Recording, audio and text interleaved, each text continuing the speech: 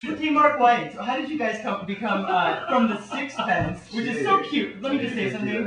The Sixpence is just very dear. It just makes me want to come, hug you, pinch your cheeks. Well, the band prior to changing its name to the Strawberry Alarm Clock was called the Sixpence.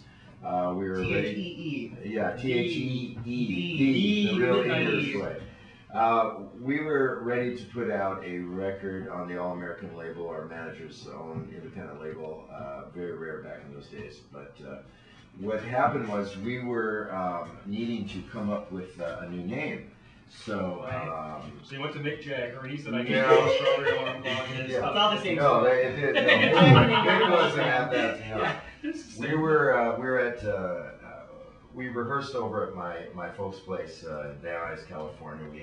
I had a guest house out in the back. Nice. The equipment set up was about 1 o'clock in the morning. We were all about half asleep, and we were trying to come up with a name for about 2 hours to replace the Sixpence, because there was another band at the time with the same name, and we didn't want the confusion. No. In fact, there is a band now called the Sixpence too that has some stuff out too. But that was 40 years later. But back then, I had an idea. I was really in love with the Beatles song "Strawberry Fields Forever," one of my favorite Beatles.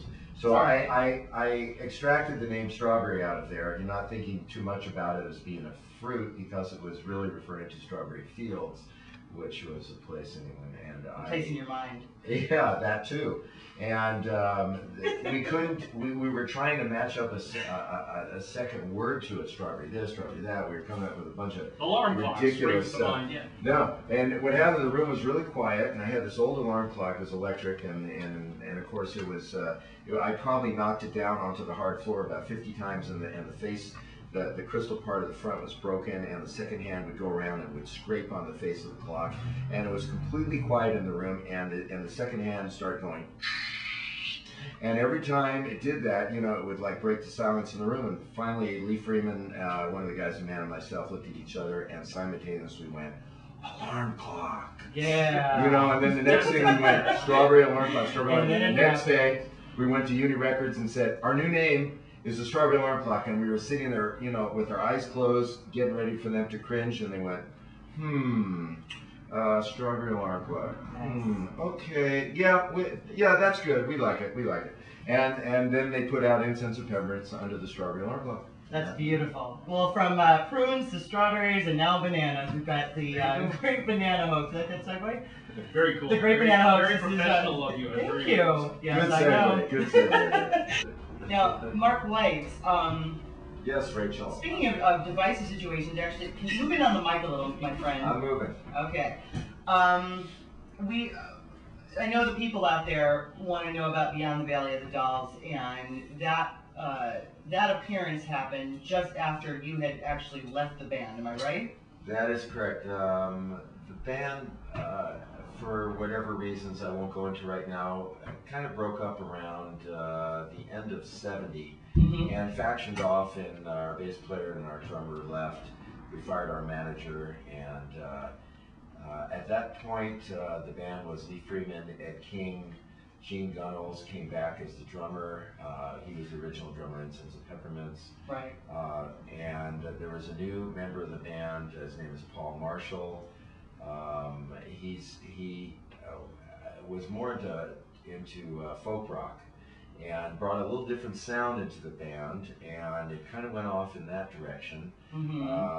At the time, that movie, Beyond the Valley of the Dolls, the band was asked to write 3 songs, and they appeared in the movie. Unfortunately, I missed that. No. I made it in Psych Out, the movie, but I didn't make it into. Right. I just quit the band, and so the Beyond the Valley of the Dolls, Strawberry Alarm Clock did not have a keyboard player. Did not have a keyboard player. I felt the least good about that. They knew they couldn't replace me. Right, exactly. Oh, at least they didn't have some other guy in there. That. Yeah, that would anyway, be bad. they went as 4 guys, and they wrote 3 songs, and I think you're going to be playing one of them. I'm going to play one of them now. I'm going to play "I'm Coming Home."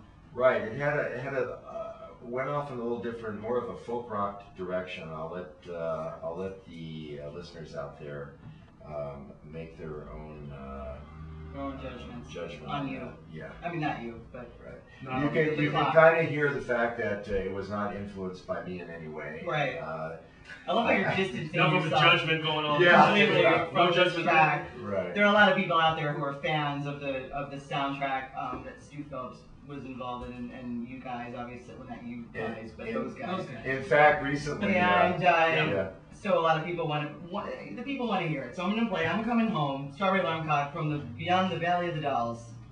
Bright sweet baby, your voice rings in my ears. I'm coming home. My mama, it seems like it's been years.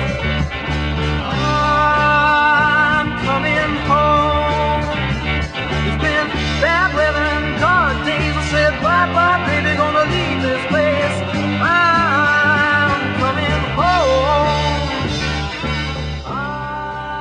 Yeah, Black Butter is it's a trilogy. There's people say, well, what does black butter mean?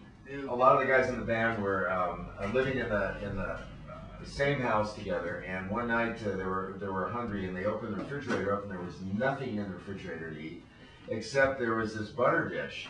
And you know, it was the kind that's covered, and you can't see what's in it. You know there's butter in it. And he lifted it up, and the butter was so old that it kind of turned black.